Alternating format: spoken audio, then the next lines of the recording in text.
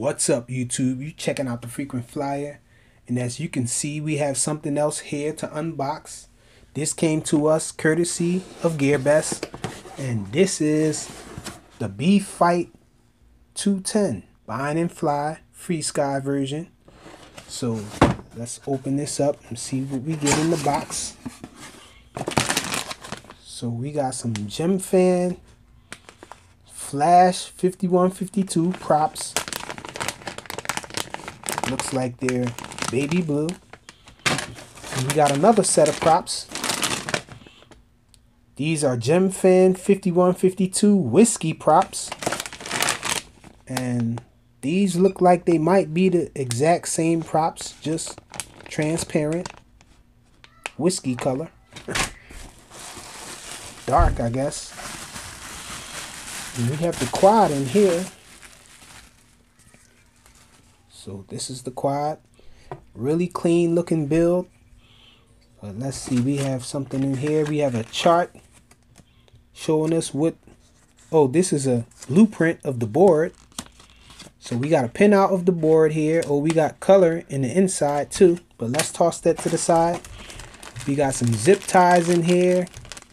We got some heat shrink, it looks like. And also we got this antenna piece here. We got some Velcro straps. So let's toss those to the side. Get rid of the box because that's all we have in there. And let's look at this thing. So I'm liking the blue. Been getting a lot of purple lately. But I'm really feeling the blue though. I would rather have blue over purple. Let's remove this off the cam. The cam looks nice. It's supposed to be a CCD cam. And these motors are 2205, 2300 kV. And we got some nice lock nuts on here.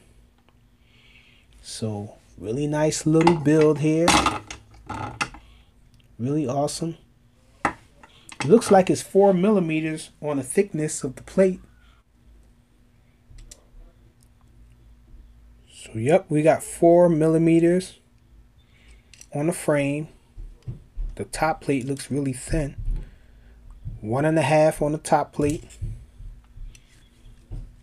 So it's respectable.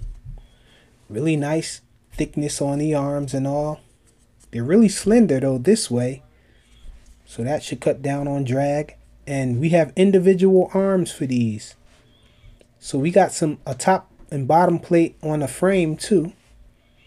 Looks like it's the same as the top plate. So these are 1.5 millimeters thickness plate on the bottom and the top of the arms to hold the arms in place.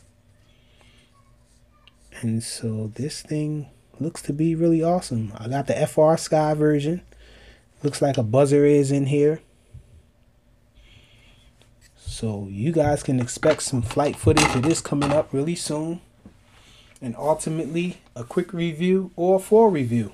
I'm going to come back and show you guys what it looks like with the props on it. And thanks for watching.